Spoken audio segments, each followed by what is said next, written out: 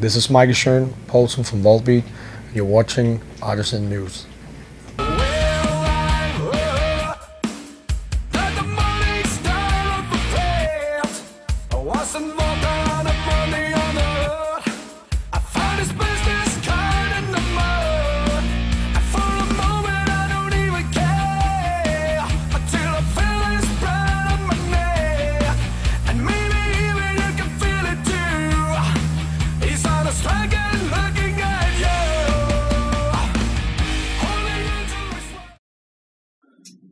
Beyond Hell, Above Heaven.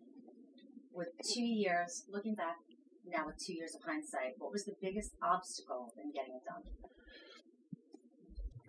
done? Nothing really comes easily.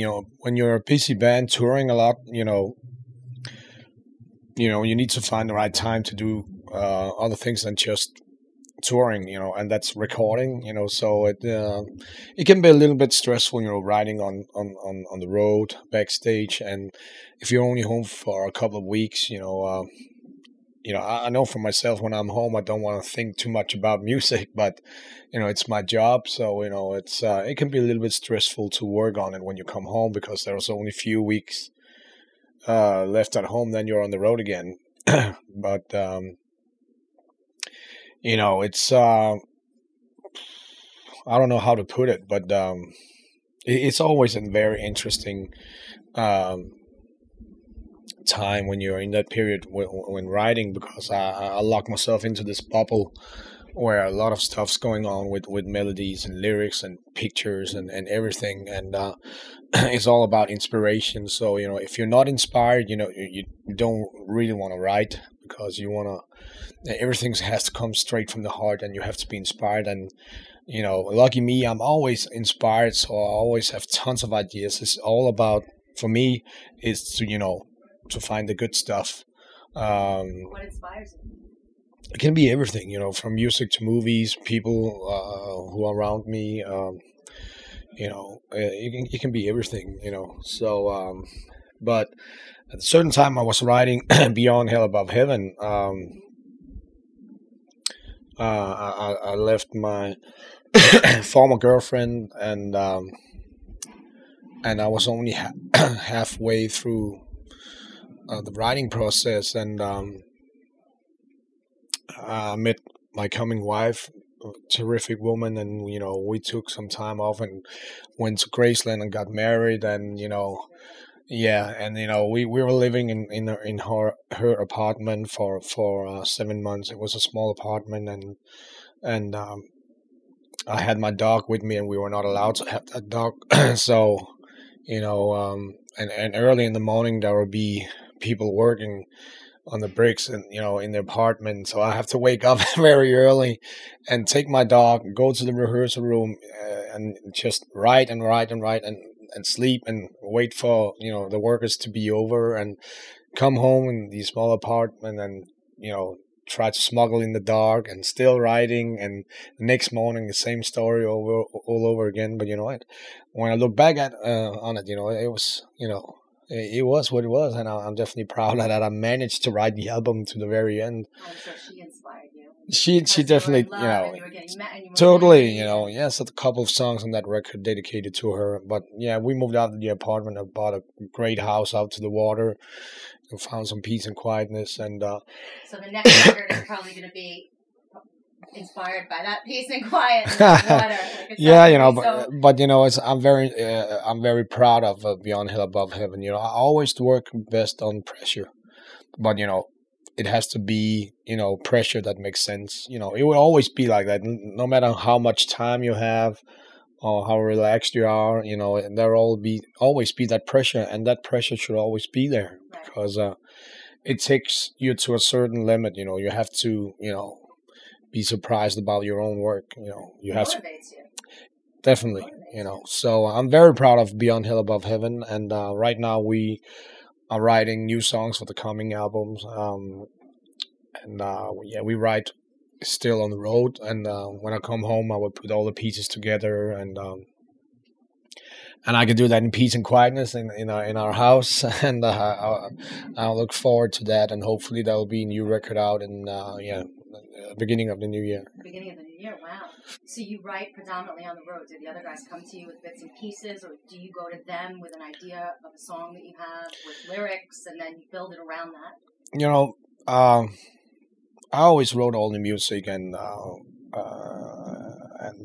when I have a song, I will show it to John, the drummer, and we will start jamming the riffs, and I'll put on the melodies, and then the other guys come in, and we show them what we have, and that's basically how it works. And now and then, they will come up with some good ideas, and but mostly if they see I'm writing backstage, they can't stand being in the room listening to the same riff 20 times all over again when you just want to have some peace and quietness. So they always leave the room when I'm writing. So I don't know if that's a compliment. It's they just want me to have some peace and quietness. They don't want to disturb the artistic. Yeah, they don't want to disturb the writing. So, but now and then I bring them in and show them the ideas and stuff like that. And the ideas I get on the road will not be the same ideas I will have at home.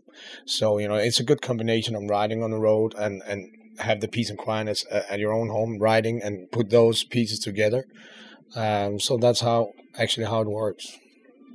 And you've got a big following in Denmark, and you're starting to get a huge following here. Have you found like more and more people have just been coming to shows and gravitating? And what's the fan reaction? The fan reaction is great, and we're very thankful for all the great response, and our shows is going amazing good, and it's interesting for us to see how it works now over here, because it's almost like it was in Europe before it exploded. In Europe we started playing in small clubs, and now we play arenas. So we sense some of the same thing again over here. It's just about to explode, and the dedication from the fans and the loyalty and everything is great. We love using our time to talk to the fans before the show and after the show, and just listen to what they have to say. And it's always interesting. It's humbling when you get to actually sit down and talk to a fan that really loves your music. Yeah, because inspires you. Exactly, that's the word. It's very inspiring to hear those people talk. Because it means something to them, and I'm a fan of music myself, so I totally understand their feelings. What bands do you listen to? Like, what inspires you? Everything. It's not like I'm listening to everything, but if I don't care too much about styles. If a song is good, then it really doesn't matter what it is. As you can see, I have a King Diamond T-shirt on. He's definitely the best, and love Iced Earth, and we have those guys, Iced Earth, with us on the road right now with Hell Yeah, amazing band.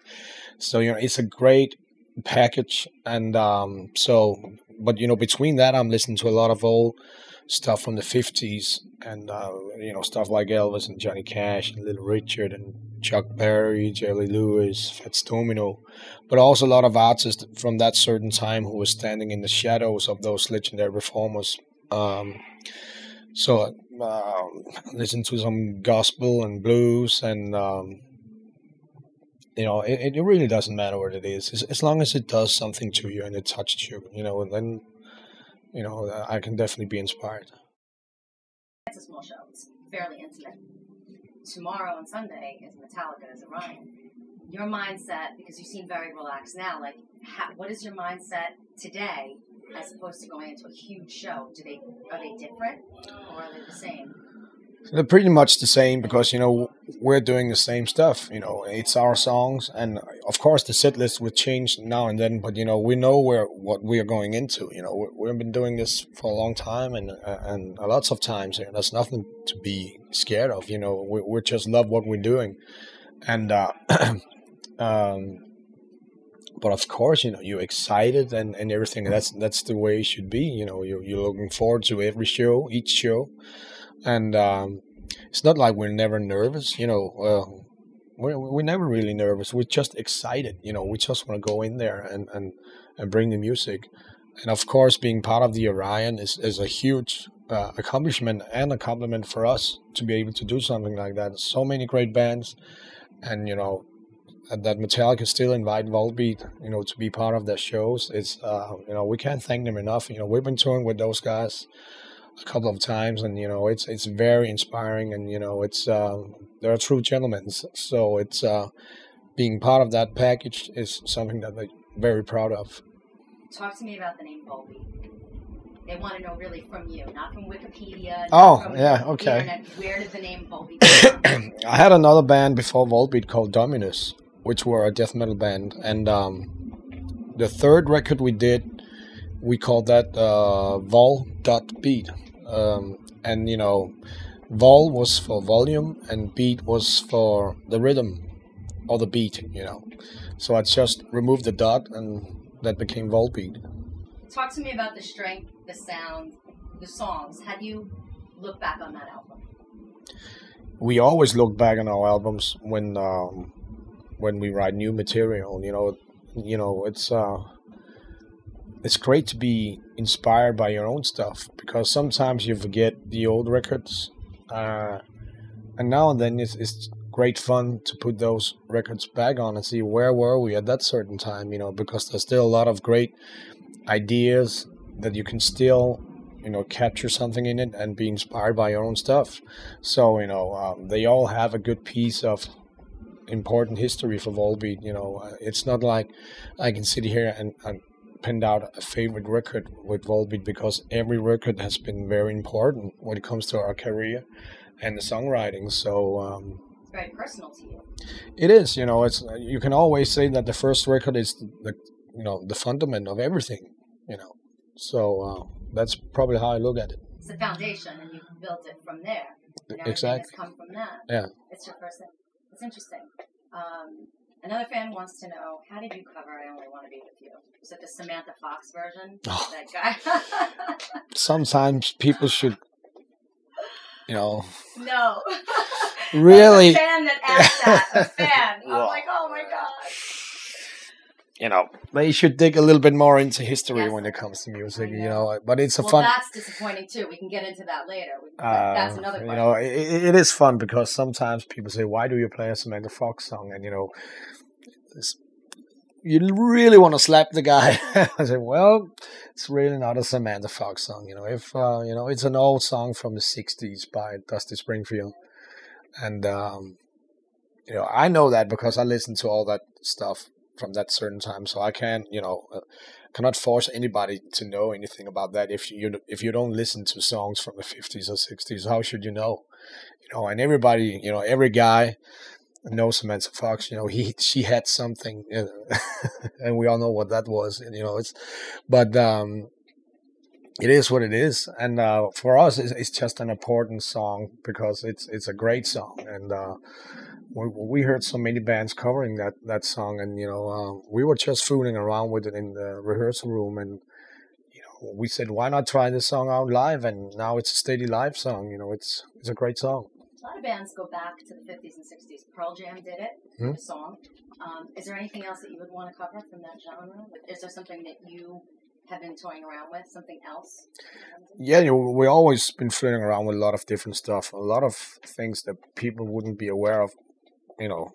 What it is, and it all depends on how it works out in the rehearsal room, and if we think it makes sense and everything. So it could be anything. Tell us what's happening with Thomas. Oh, it's, I cannot go into details because it's when it comes to that, it's always it's just like a marriage somehow. Sometimes it it works and sometimes it don't, and in a marriage, you work on the problems to fix it and move forward in a wish that things are getting better, or you can solve the problems together, and sometimes you really can't, and if you can, it's better to split up. So so it's always sad to change band members out, but sometimes it's necessary to be able to move forward. And we all wish Thomas the best in his future with his family and what he's about to do. I don't know what he's doing today, but hopefully he's doing good. I wish him all the best. He's been good in Volbeat, but it's, as I said, sometimes things just doesn't work out, and there are reasons for that. But we just like to keep that for ourselves. No, of course, Yeah. of course. It's personal. It's, Yeah, like you said, it's a family. but It's a yeah. marriage. So he was a good performer and all that. And as I said, I wish him all the best. And but we are. This is a new chapter, and I just wish him the best. What's up for the next chapter for you guys? What are you up to for the next 3 or 4 months? Besides, tell us about the new album that you're writing. Yeah, right now we're doing this tour with Hilly and Iced Earth, and we have a headliner show at Wacken, Germany, a festival, and then we go home and write the new material, finish to the very end, and then we go into the studio, and there will be a release next year, and then it's back on the road again. Do you have any songs written? What? Do you have any songs written? Yeah, I definitely think we have right now. I would say we have maybe 7 songs written. There's no words yet. I'm still, flirting around with words and everything. I have the melodies and all the guitars is there, and we can play it, and just small minor details that needs to be fixed. But I definitely have, I definitely have material for at least 2 albums. So I just have to, pick the right stuff out, and a lot of it's gonna be trashed and deleted, and other stuff might just end up on future coming records. Yeah.